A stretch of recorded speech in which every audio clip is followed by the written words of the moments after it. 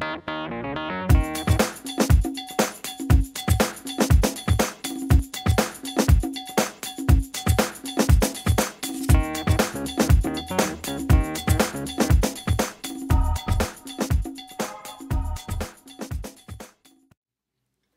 everyone, I am Ruqayyah Boyer, reigning Miss International Guyana. Very shortly I will be off to Tokyo, Japan to compete in the 54th Miss International Pageant, and I feel very privileged to be here this evening with Missosology Guyana.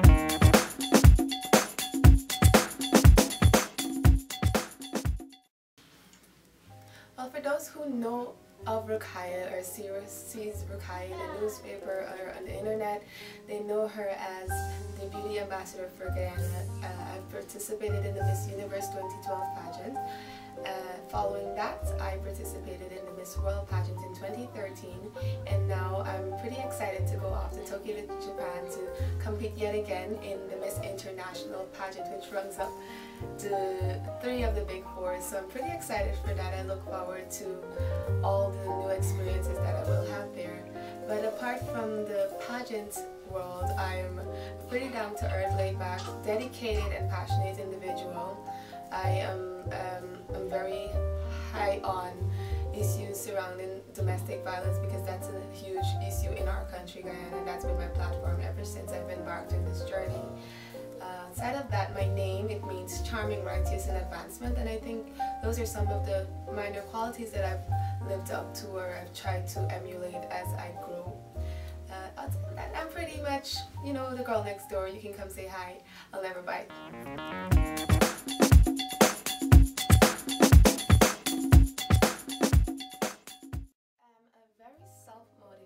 Individual. However, when you look at the wider picture, I believe life is the thing that motivates me the most. Anything that comes under that spectrum, be it a dog barking, you know, you'd be surprised at how much motivation you can get from just the sound of a dog barking, because it might be a happy barking, it might just light up your life.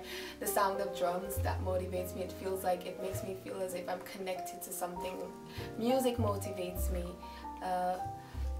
Children motivate me. Seeing children play in a park, that motivates me. So it's really life and all that it encompasses. My team, my Miss International team motivates me, and that's a different type of motivation, but in the nutshell, basically everything that, when it comes together all in one and you look at the little things in life that matter, those are the things that motivates me the most.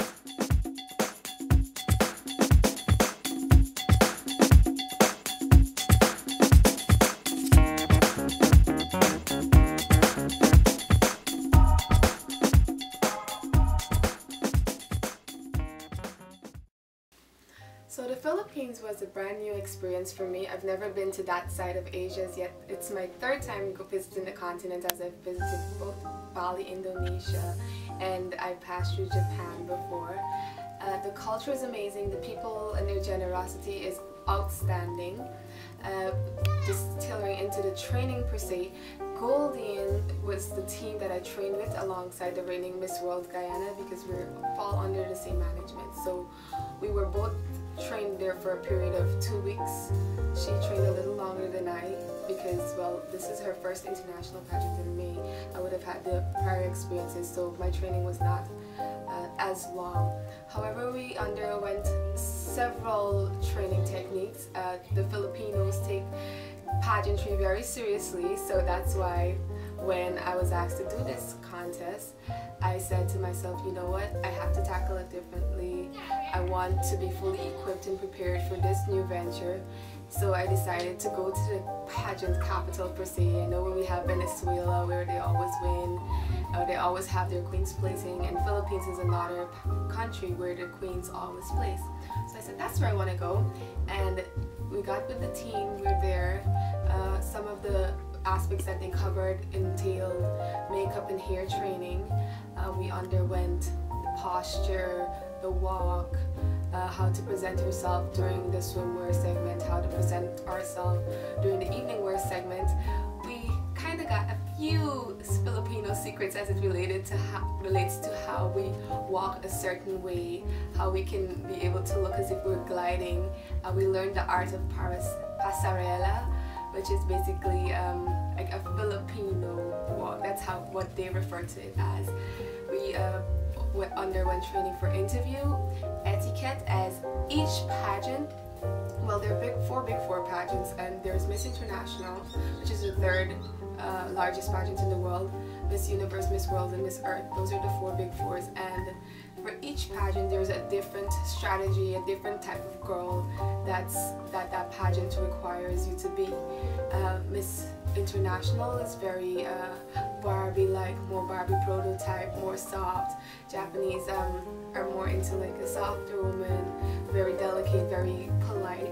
So we underwent training that pertained to both of our pageants, and for me, I was taught how to adapt to Japanese culture, the ways of the Japanese people, and I learned a lot about the country and how Asians react to certain disciplines.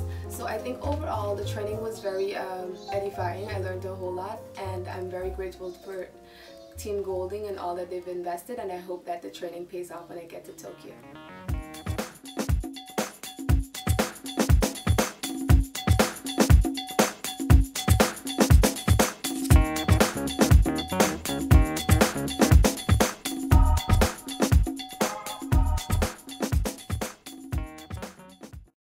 Each one of the big four pageants require a different type of girl, a different way you approach it.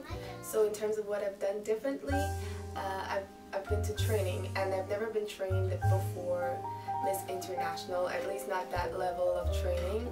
So that was one of the decisions that my team and I took upon ourselves. They were like, okay, Ruqayyah, we're going to have to try a different approach for this one. We want to bring it in, we want to make our country proud, so it's best we invest and go to a land that produces queens every year and learn their secrets and learn what is it that make the world want to crown their girls as queen. So I believe the training in the Philippines was one of the things that I approached differently, mentally, physically, emotionally, like psychologically overall.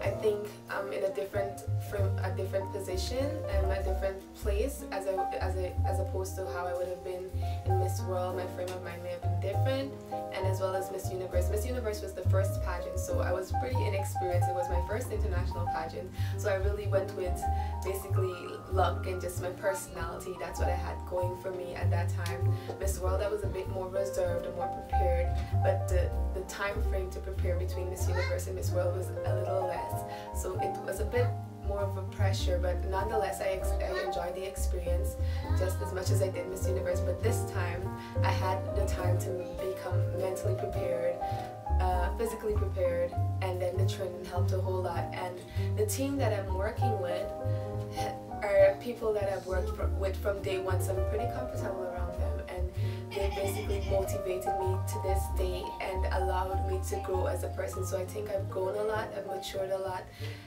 since 2 years ago, and I'm ready for it. I'm really ready for it this time.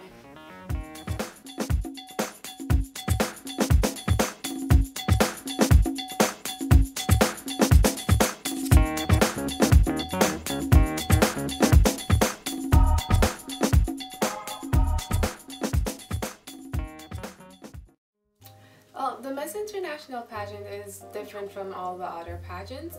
It's run by the Japanese, and as it relates to the segments that it entails, there is the traditional evening wear segment, the swimwear segment, the national costume segment, but there's an additional international forum segment, which I think is one of the segments that I look forward to a whole lot, because it allows you to speak about a topic that you're most passionate about. I believe a theme will be selected, so you speak on the theme. We will be more informed about it when we get there, so all the details I'm still speculating about, but however, I know it allows you to speak on a platform that you're most passionate. So in my case, I would be able to bring the issue of domestic violence to the forefront, and I also will incorporate all the worldwide issues that I believe are affecting us as human beings, such as the health crisis that the West is experiencing, issues such as the wars in the East, and I want to shed my own little twist on why I think what measures can be put in place to help stop these issues, because they're really affecting us and we're losing our sense of humanity. So I think the International Forum is the one segment that will allow you to highlight the purpose of your cause, or the things that you're passionate or hurt from. Outside of that, on a lighter note, I always enjoy the national costume segment because you get to highlight a little bit of your country. In this instance, I'll be bringing forward a lot of gold. I'm not going to tell you just yet what it is, but it's a lot of gold. And I think my sentimental favorite, outside of talent, which is initial reason as to why I started pageantry, but outside of that, I look forward to the evening wear segment because that is the time when you get to shine and your eyes lighten up and you feel like a queen and you feel like, okay, it's a little bit more, and you're gonna be crowned soon, hopefully, in this beautiful dress. And I'll be wearing Leo Alvarado, a Filipino designer, so I'm excited about that, and I can't wait to have Tokyo see the little evening wear and how I floss it. So I think evening wear would be my sentimental favorite, but I really think all of the segments make the pageant what it is, so I really look forward to all the segments, and there isn't a least favorite of mine that I would highlight. I don't think I have a least favorite.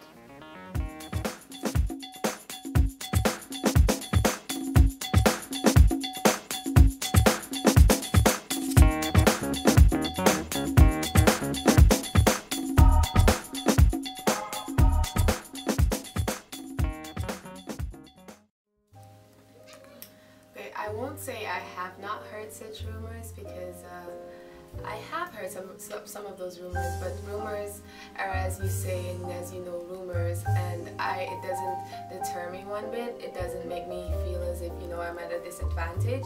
I'm in high spirits, and I think that it's a matter of preparation, and that is what allows you to shine. And with all the preparation that I've had, I'm hoping for the best, and I think that it would allow the organizers to see that, you know, this is a young lady with a mission. And so when I think about rumors, I think of things that happen every single day, things that a situation occurs and people just have their say and they have varied opinions, and at the end of the day, that is what it is. But I believe in giving everything a fair shot, and I think what Miss International provides is a forum for each person to have an equal opportunity to air their voices on a platform that we wouldn't have if it wasn't for such a pageant, such a prestigious pageant. So I have no doubts about them not giving me an equal opportunity alongside each and every contestant. It's about you bringing it, and you bringing your A game, and you investing and showcasing to the world what you have within you. And for me, I just want to go out there and show my love and my light and bring excitement to the world, which is basically the Miss International Manifesto: love, excitement, and goodwill. So I have no fears about that. Rumors will always be rumors, and I look forward to the best.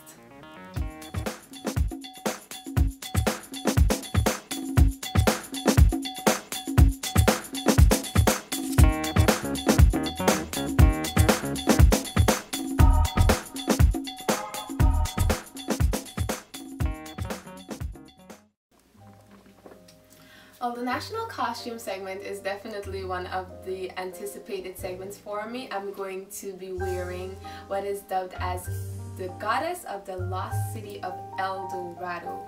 So I'll be bringing to the Miss International stage a lot of gold, not literal gold, but gold in the costume design. And it was a summation of 3 great minds, myself included, that came up with this concept. And the designer behind this concept is none other than Michelle Cole of Colfax. A lot of persons know her as a person who designs evening dresses and basically like swimwear and clothing lines, but she's really talented in the national costume, in the costume department. She just had Lotus for the Labor Day here in New York, and she'll be showing her talent on the Miss International stage, and I can't wait. I'm really excited. Basically, the storyline, the lost city of El Dorado. Well, Guyana is known as the land of El Dorado, a lot of gold and minerals, and apparently people forgot that. So I'm gonna let them remember come this Miss International when I light up the stage with that gold, amazing gold costume. I can't wait for you guys to see this. It's gonna be really exciting.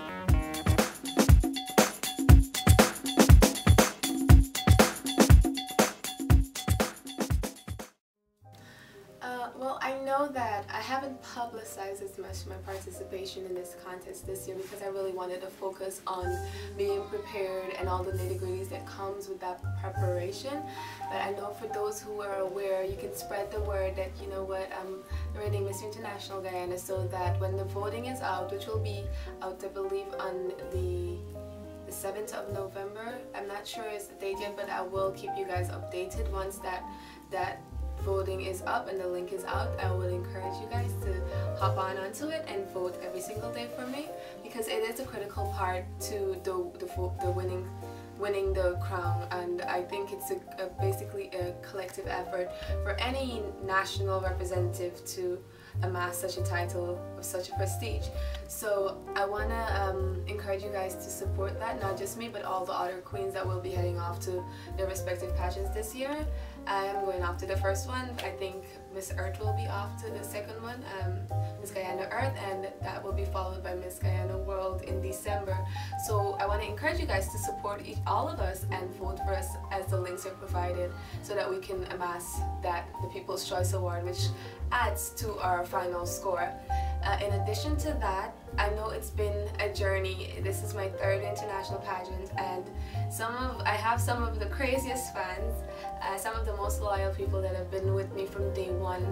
I want to thank you. I want to especially thank members of the executive committee that I've worked with from the get-go since Miss World Guyana, none other than Miss Natasha Martindale, the director, and my personal mentor. She always says, you have to believe in you, and you need to work 10 times harder just so that you can make it for yourself, and it's something that I live by. I always go the extra mile. I want to thank Miss Michelle, who's like my mother, my sister, my aunt, my everything. I don't know what I'd do without her. Mr. Roger Gary, he's my stress reliever. But he's amazing. He's always there to guide and counsel and give me new ideas and help me project. Mr. Andrew Harris, Miss Diane Madre.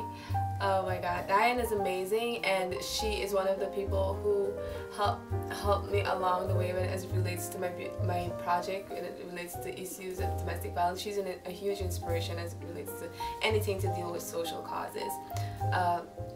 There's so many other persons I want to thank. I want to thank Miss Patricia Langsford of the Guyana Consulate. She is an angel. I swear to God, this woman bends back over to ensure that I'm equipped with every single thing that I need, and she would go to the ends of the earth just to ensure that I get it. And a huge thank you to Miss Pat, the folks down in the Philippines, the Goldian team, my counterpart queen, Miss World Guyana Ruqayyah, all of my other queens that support this journey, fans. I don't want to call, if I start naming the fans, people are going to start getting jealous, but all of the folks, Missosology Guyana, I want to thank you for all the exposure you've been investing, for all of, not just me, but all of our queens. You guys have been doing an amazing job.